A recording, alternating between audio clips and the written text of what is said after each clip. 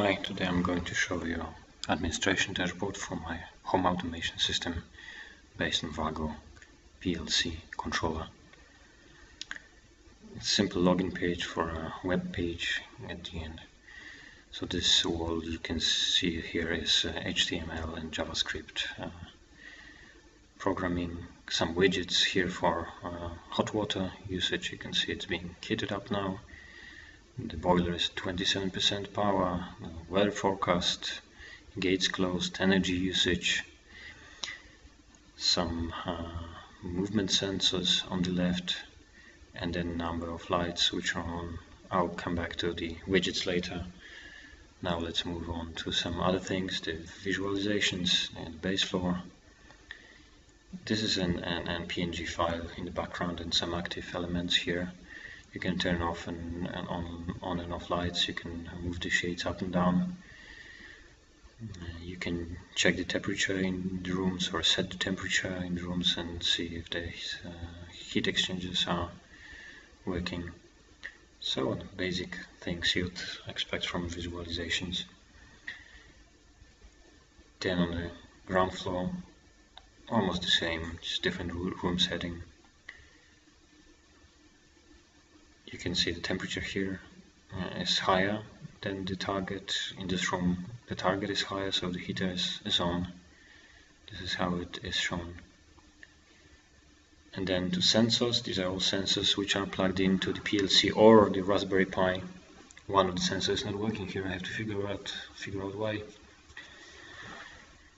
And you can see the amount of light, the rain sensor, the temperature outside and the pressure. Now some graphs. This is data stored in a SQL database. You can see the temperatures in rooms and the temperature outside. There's high chart libraries. And then the intensity of light or the pressure, barometric pressure. So quite straightforward, nothing fancy here, but it's all HTML and JavaScript based.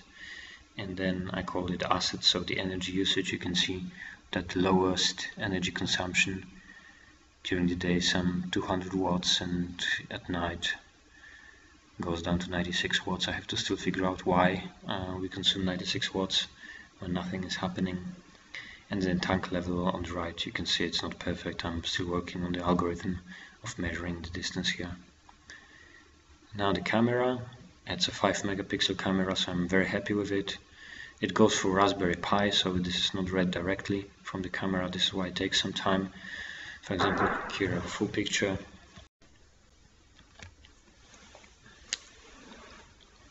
So you can see the details now, quite well, 5 megapixels, and then back to full size image, which is adjusted automatically to the width of the screen. Now the Viessmann boiler, communication via RaspberryPi. The hot water heating is on. The mode is just the water. You can see the boiler temperature, fumes temperature, the power of the burner now, 34.5%. You can set the temperatures easily, colorful, just to make it look good, nothing more. And now the schedules, much easier to do it here than via Vitotrol or the burner itself. The different schedules here. For example, the hot water circulation, so I'll change it to see if the pump turns on. Let's put it quite late. Copy Monday. Well, it's too late. It will interfere with the second schedule, so I'll be better on setting 18 here. Now copy Monday and then save. A few seconds and now it's set in the boiler. Let's see if the circulation started working now. Still not. It usually takes some 5-10 seconds for the boiler to catch on. Let's see again if it's all fine, the water circulation.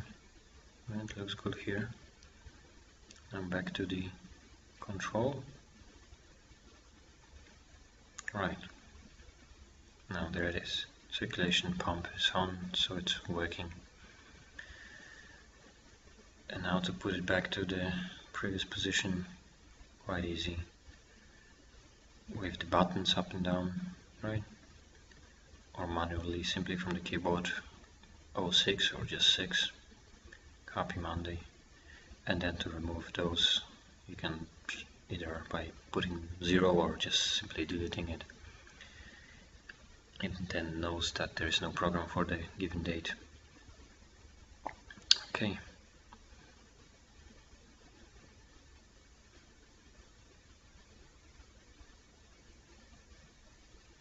Now we can move forward to the garden, sprinklers and drip lines.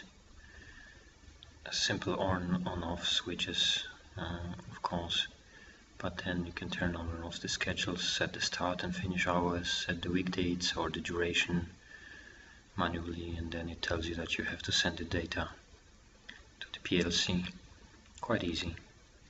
Now the controls, more details, the blinds, you can see first that there is the thresholds where the sunset and sunrise trigger, and this is the current sun position, 5-6 degrees below horizon. You can switch on and off the auto shading or enter the minimum amount of light and the minimum temperature when the auto shading kicks in, so that it doesn't work when it's too dark or not hot enough. And then for individual blinds, move it up and down or to a given position. You can see the status and the description of statuses, or enter details.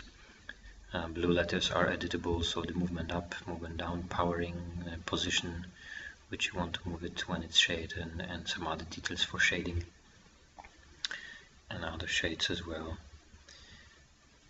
Right. And schedules for the blinds. You can set whether they should move up and down by light, time, or just that off. When they move down, should they move down completely or to a given position? There are 2 timers, different for normal days and for the weekend. Those timers do not work now because it is set to move up and down with sunrise and sunset. And that's about it. One more look at the dashboard. The water is still heating up, the burner is at 27%. There's the movement in the kitchen. We can see how it looks like on the visualization. This is a web page, so you can have many tabs open at the same time and see the same things on dashboard and on the visualization itself. Let's put some lights on and see how it's visible on the dashboard. There you go. The number of lights moved up from 2 to 4. You can see them here on list, and then when we turn them off, that should also be visible on the dashboard.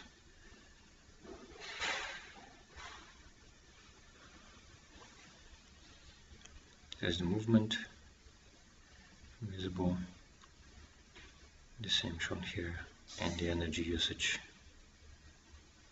gates closed, tank level, hot water, boiler, weather forecast, most important things. And one more thing I would like to show you is how responsive it all is. It is based on Bootstrap, so maybe some widgets could be prepared better, but they react and adjust to the screen width. So when you take a mobile phone or a tablet, it all looks good automatically without much work here. So for the widgets, this could be a mobile phone screen, and that's what you would see then as a review of what's happening with your house. Okay, that would be it. Thank you.